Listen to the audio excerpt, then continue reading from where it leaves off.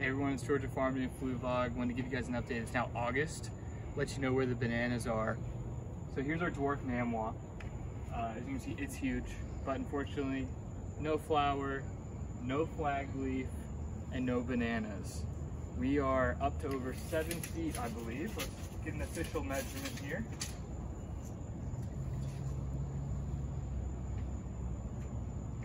Right at 7 feet. So Dwarf Namwahs, they fruit between 6 and 8 feet for the stem height. So we are right in the middle of that range. It really could be any leaf now. Or we'll find out that we don't actually have a Dwarf Namwah and we got the wrong variety. So we'll have to stay tuned. About a month from now, we'll know for sure. Essentially what we're looking for is the very top leaf, the newest leaf that comes out, is going to be smaller than the previous one, and that's a sign that it's about to flower. Currently, the one that's coming out right now looks to be just as big as the previous one, so we're at least one more leaf before it even flowers. That'd be 2 weeks total. But this thing is getting really big. If you come in and look at the diameter, it's almost 10 inches in diameter. This is a really thick base, and really the trunk all the way up to here is even 8 inches in diameter, and our pup is growing like crazy. This is only 2, 3, 4, 5, 6, 7, 8 leaves total, and it's already up to 4 feet or so. So this is really awesome. I'm cutting off all the other pups and letting just this one grow, and it'll be the one that will replace his mother once this finally fruits. We're really hoping if we can get it to flower in the next month, by the end of August, I think we'll have enough time to actually get them to ripen before winter. I'm going to take you over here and I'll show you how the other bananas are doing as well. This is our double Mahoy. It's growing crazy too. Get an official height measurement here. Right at 5 feet. So this one's actually probably growing the fastest in terms of where it started.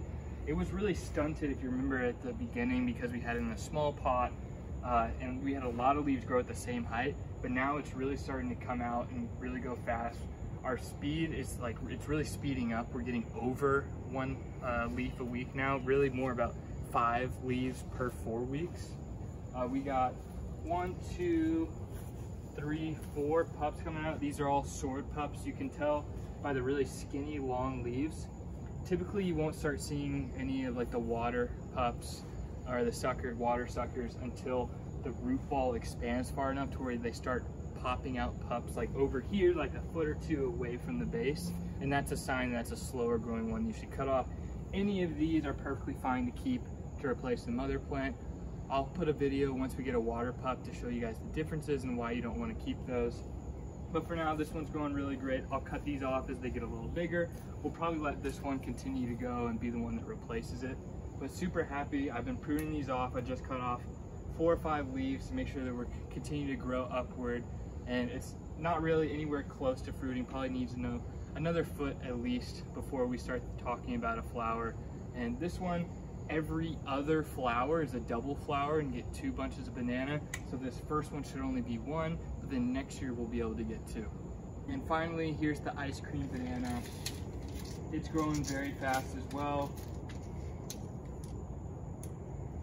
It's right at 5.5 feet tall. You can tell it's a lot skinnier. This one's gonna get really tall before it fruits.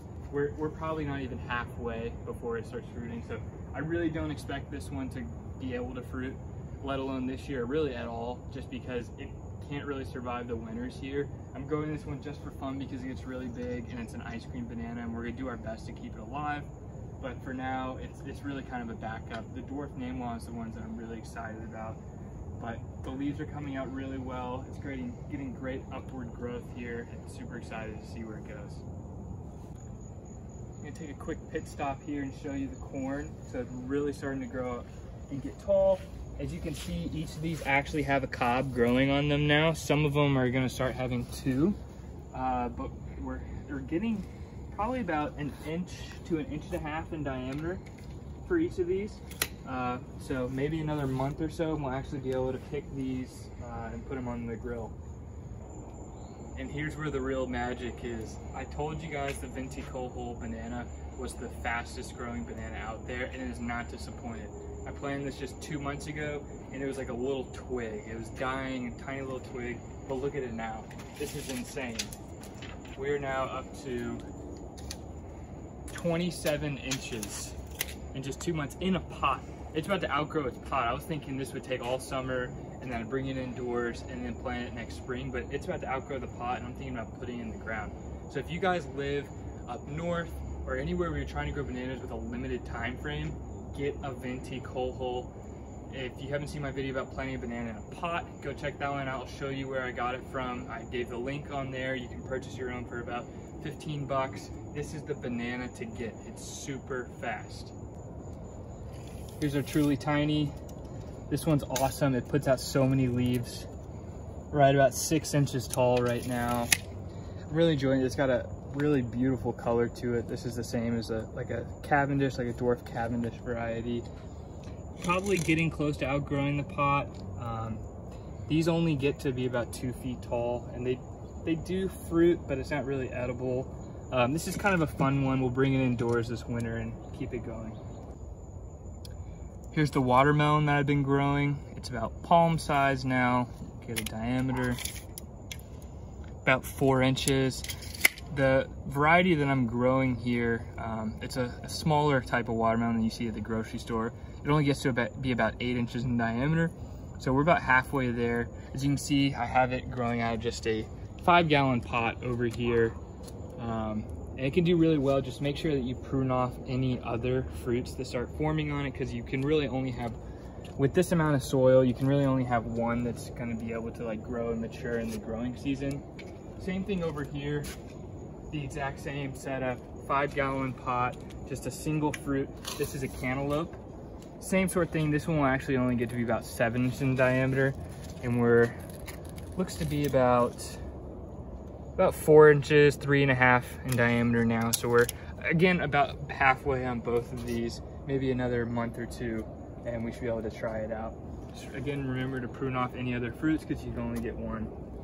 But thanks for watching, everybody. It's been super fun growing all this stuff. I know I haven't posted in a while, I've been pretty busy, but I'll make sure to keep you guys updated at least with how everything's going here, and hopefully we get a flower soon.